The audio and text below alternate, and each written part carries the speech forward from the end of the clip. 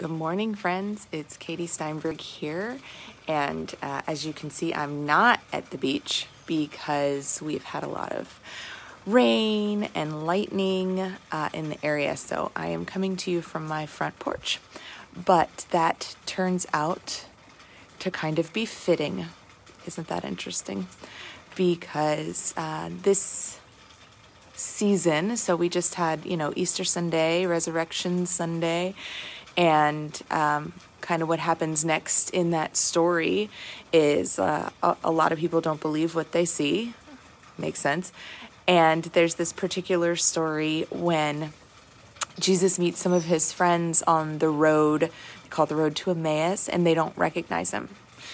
And so you may not recognize kind of this background or where I am today, but at the same time, it just really is kind of feels right because, my experience of kind of what resurrection means as we watch winter turn to spring, as we watch new life begin, I want to feel this dramatic moment where everything changes.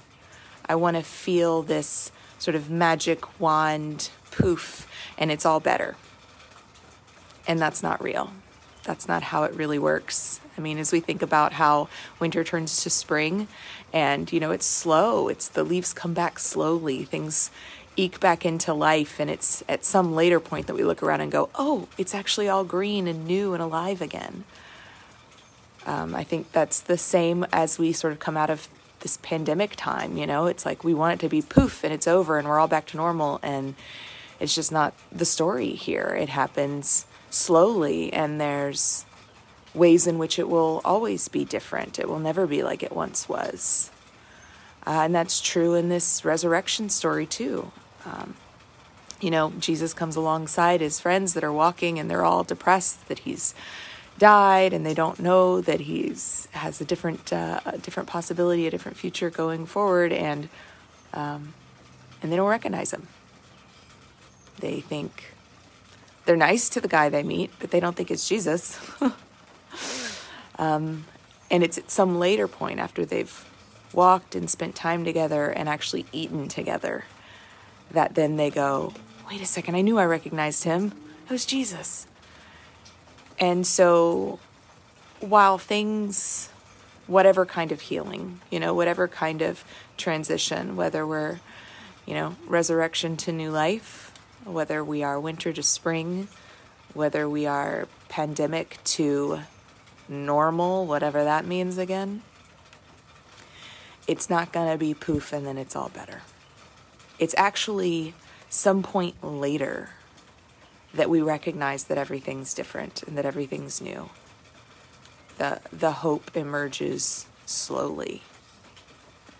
My encouragement for you, and honestly for myself, is there's hard stuff that happens, y'all, in life. There's hard stuff that happens in relationships. There's hard stuff that we just have to go through. There are crucifixion moments, and there are resurrection moments. And while we want resurrection to be where the story stops and it's all better, that's not how it works. We have to go through the hard part. We have to feel all the feelings that go with it. And then we will start to emerge out the other side. But we might not recognize it. We might not be able to see it until we get some point past it and look back. But we can have hope.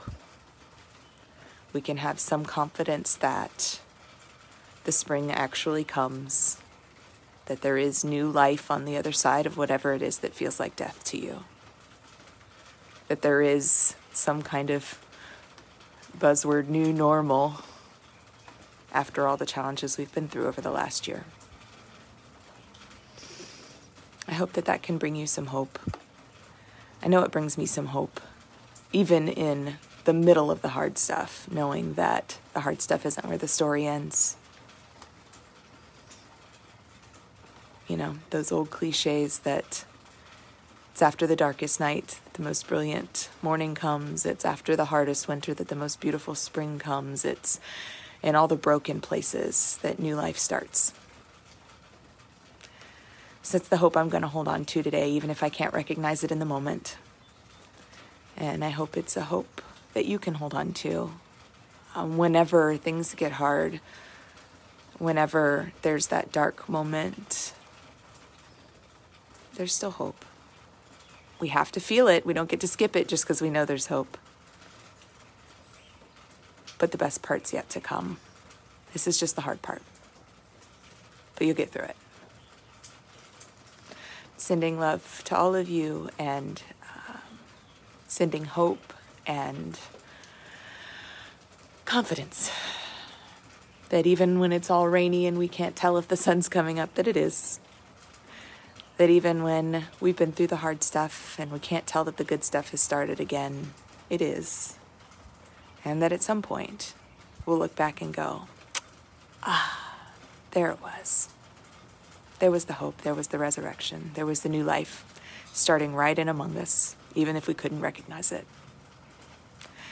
Grace and peace to you, my friends, this rainy day. Stay safe, be well, and have hope. Take care.